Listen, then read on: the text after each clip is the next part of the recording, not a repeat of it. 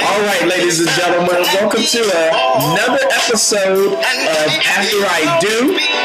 We are back. It is your main man, Royale Watkins, and this beautiful woman, Miss 2013. Wife 2013. Hold on. We gotta kill the spinners. We're back, ladies and gentlemen. You can follow us on Twitter at watch this right here. After I Do _TV. Got all of the tags. We're in the mix. I'm excited. I don't know. Is this New Year's? Is season 2? Or somebody's like, I know. They can't wait for season 2 of After I Do. I didn't know we had a season 1. We had 28 in the can. That's a season. 28 in the can. Look at this lady talking all these episodic this lingo. Yeah. You in the business now, huh? That's right. I'm excited to be here. I miss you guys. I missed you too. I'm going through a transitional stage. With what? I'm growing locks. They're about this big. Yes.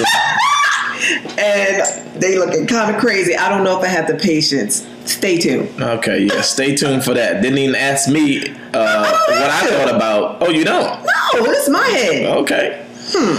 Yeah. God bless you. That's right. He's your I don't ask you when you cut your head bald or do a number 1, number 2. That's your business. Shave my chest hair and all of that. Your pubic hairs. All of it. All Manscaped. That's it together. You. Get it together. I'm getting my life together. Yep. I do me. God bless you. And scene.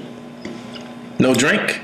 No. No 10:30? No 10:30. Right now it's 8:30. Okay. 10:30 is on deck though. Trust and believe. I'm trying to figure out what I'm going to have. Good for you. Let's get into this episode. Because, we got something that I wanted to talk about, to discuss, which I always think is relevant and fun. So let's get into it. Last week before last, you borrowed my truck. You went into my car and you found a check that was written to a friend of mine. An ex-girlfriend. I lent an ex-girlfriend a couple of dollars. Without asking me. Without asking you. Yeah. Right. And epic fail. Whoa. I shouldn't even be talking to him. Now, hold on.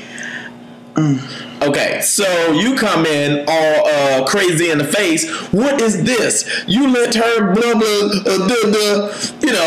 and, I think the question becomes, I think your issue was that you felt like I was lending her money without hiding it or whatever.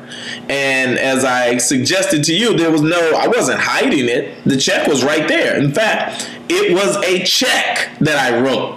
If I was trying to hide it, I would have found a way to give her I didn't really cash. say, I wasn't upset because I thought you was hiding it. My point was, I don't want you lending her no money. Oh, okay. Your ex should not be asking you to borrow money. Hello, we can't take care of her. She a single woman. If she can't make it, too bad. Call your mama, your daddy, No, we don't need to get into all of that. Just don't call you. And the fact that she feels comfortable calling you is an issue. Because you should, the minute she says, can I borrow some money, your next response should be what? And go. Let me see if I got it. Wrong. Whoa. That's the wrong response. Whoa. We do not hit. I told you what the response was. We do not hit. You were supposed to say, let me check with my wife. Okay, so we discussed that, but we do not hit. Okay? Okay. The point is, no, you're laughing, but I'm going to hit your ass back. I wouldn't. We would. Whoa. How you? I dropped the M-bomb. Yeah, get it together. So at any rate, let's get to the point. The point is that I lent the next girlfriend some money without having a discussion with my wife.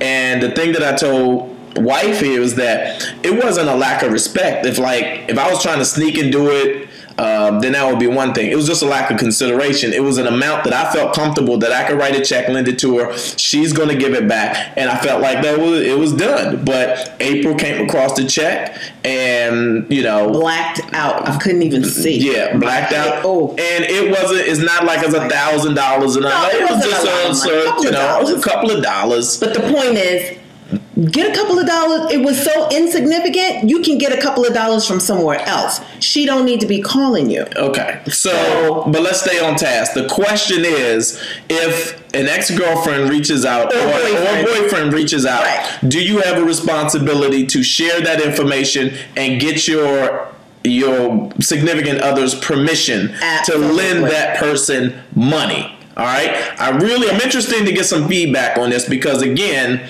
to me, it wasn't any real money. I guess April, wife here, is caught on the principle of, hey, this is something that we should discuss internally. And if it was real money, then I would have went to her and said, hey, so-and-so needs to borrow some money. Are you cool with that? But it was such an insignificant amount that I just without even thinking, oh, yeah, I got that. Cool. No problem. Just give it back. So y'all tell us what you think. Chime in. It's your man, Royale Watkins. This one right here is wife. I'm speechless. I don't, y'all have no idea what I go through. Oh, boy. Lack of consideration. Okay. Here we go. And we're back for 2013. God bless y'all. And hold on. Hit that share button on these videos. Come on, wives. Tell me honestly what you think about that situation. I want to know. Am I wrong? Wasn't real money. Let's go. It doesn't matter. I don't care if it was 25 cents. Don't call you for it. Okay. Call somebody else. Here we go. Yeah, I wanna floss with us. Come on, all across the board, we burn it up. Drop a little paper, baby, toss it up. Slacking on your pimpin', turn it up. See the money ain't a thing. Flex the road, sign a check for your hoe. Jigga style is love, X and O.